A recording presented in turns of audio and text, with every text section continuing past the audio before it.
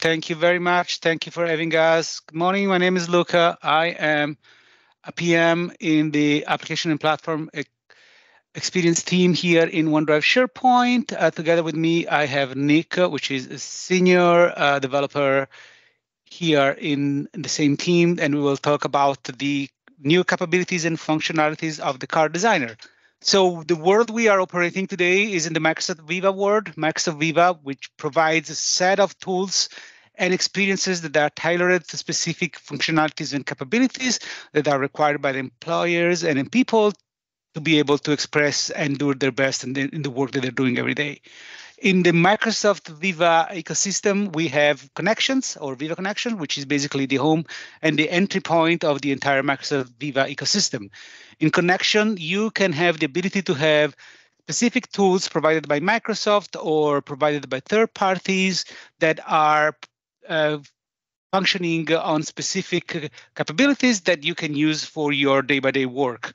Like, for example, if you are a frontline worker, you can have some kind of check-in, check-out, or clock-in, clock-out capabilities and functionalities.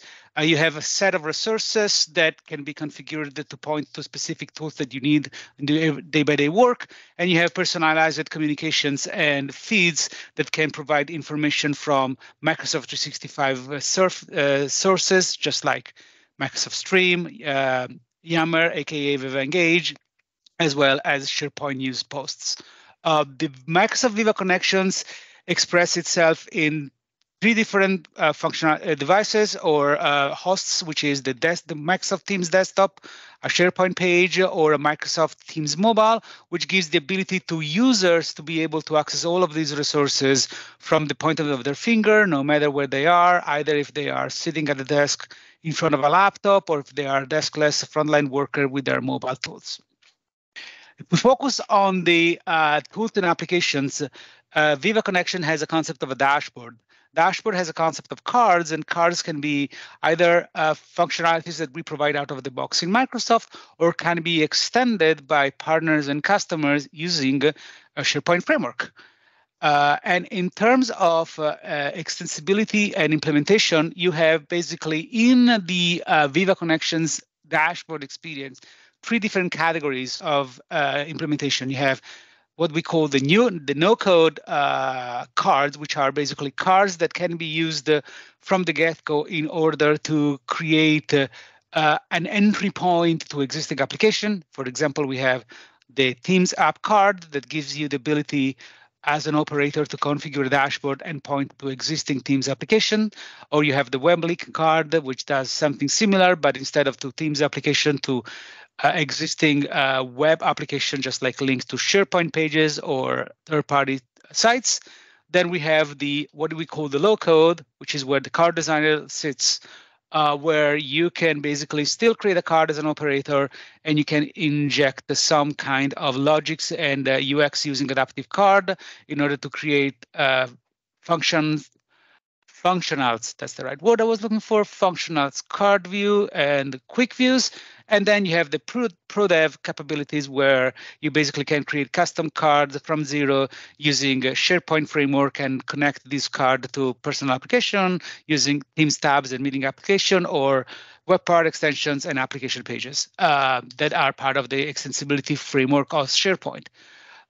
Today, we already have the card designer. The card designer today gives the ability to create card views and quick views, but it's a little bit limited in terms of capabilities, because the only thing that you can do with the card designer today is that when you create the quick view, you can still basically have control of the full-fledged adaptive card JSON that powers the quick view itself, but you cannot inject you cannot inject dynamic data. The only data that you can put there is data inside the JSON itself, which is pretty static. So as part of these new functionalities, we are introducing advanced capabilities in the card designer. So with that kind of new functionalities, what we can do, we are basically giving the opportunity for the operator to introduce some kind of API calls and some kind of injecting dynamic data in the views of the card itself. The way that it works is basically we give the opportunity through the designer itself while the card gets configured, the ability to select if you want to access SharePoint data or Microsoft Graph data, and then we give you the opportunity to insert this data in the while building the views in the card itself. Right now, we are limited in the type of data that you can access to SharePoint data and Microsoft Graph data for scopes that have been previously approved inside the tenant. So if you're familiar with the extensibility model of SharePoint, you know that through the SharePoint framework, you can already create widgets, web parts, full pages, applications, extensions, or even Teams application in your tenancy that can access APIs, including Microsoft Graph. While doing that, you basically interact with the administrator so that the administrator can approve these permissions, and he or she can approve that in the SharePoint tenant administration page. If the administrator happen to approve scopes for Microsoft Graph, those scopes will be available through the card advanced capabilities in the card designer. The good news about this flow is that we have taking a proactive approach. What I mean by that is that we are proactively making the card available with no interaction from the administrator. We still provide governance capability to the administrator, and we will show that in a second in the demo, meaning that the administrator still has control of what the card can do in terms of being enabled or disabled, but the administrator is not getting involved during the implementation of the card and the configuration of the card. The administrator can act by disabling the card only after the fact. So the card will be available immediately, no admin tasks and steps required for the cards to be available, but the admin can still control the card after the fact.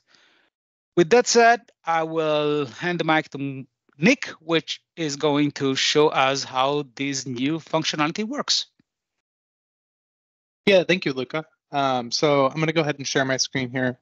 Fair warning, the last time that I did a screen share with a large group, we did have some technical difficulties. So if that does happen, Luca will step in with a recorded video. But as you can see here, this is the Viva Connections dashboard page. And so I'm acting right now as a regular user that has permissions to edit this dashboard, so a dashboard operator. And I'm going to go ahead and create a new card designer. And so let's go ahead and configure some of these properties really fast. Today, we're going to take a look at the lists that are in the root site. So let's go ahead and call this card My Lists. And we'll say lists. So in the root site, most of this is kind of unchanged, from the existing card designer experience. But as we go through these different settings, we're going to set this card designer to show the quick view. Right now, there's one quick view that appears when you click on the card. And down here, you can see a drop down for configuring a different data source. Right now, this is what we have currently. It's just a static JSON blob. But going forward, you can now select, for example, a Microsoft Graph API. And when we come over to the Graph Explorer, which is a really useful resource for understanding what APIs are available, there is a cool tab down here called Adaptive Cards. So if you are working with Adaptive Card Markup, this is really useful for kind of giving you a template right off the bat that matches the data that's coming back from this API. So we're going to take a look at the V1 sites root lists API. So let's go ahead and paste that in, and we'll test it. And we'll see down here that the result of that response is kind of previewed to us. And then we'll go ahead and take this template and we'll paste it over. We'll paste it over into the Adaptive Cards Designer right here. And we can kind of see, this is what this will look like. And we can take our sample and paste it over into the Adaptive Cards Designer as well. And this one, it doesn't quite do anything interesting, but normally you would sort of build your card up in here. We've got this Viva Connections host app. So this will be a pretty good resource for seeing how your card view will actually look. So with that being said, you can come in here and modify this. Let's say we like this this template that we've created. We're going to go ahead and paste it up here into the template JSON body. And when we click apply, this is actually going to save our card. And in a second, I'll show you what that looks like in the app catalog. But we'll save this and we'll go ahead and publish this page. And then you'll see when we click on the list, we have this data that's coming back from the Microsoft Graph API that's pointing, giving us kind of a list of all the lists on the root site. And obviously this button is already hooked up, so you click on it, it'll take you directly to that site. And so I'm not going to give away too much of the roadmap here, but there is a lot of stuff we're looking at in terms of making this experience a little bit better, bringing in some of the features from the adaptive card designer and the Graph API, just to make this where you're not necessarily jumping between a bunch of different tabs. So now we have created this card, and if I flip over and take a look in the app catalog as the site administrator, you can now see that card has now appeared as an SP package in the app catalog. So this could be deleted, this could be disabled, it could be downloaded and edited and re-uploaded, all sorts of cool stuff. So we'll go ahead and show deleting this. If you do delete it, this is like a fully fledged SPFX package, so the behavior here will be similar to if you just deleted an SP package that you had uploaded. But when we go back to the dashboard and we, let's go back and out of edit mode here.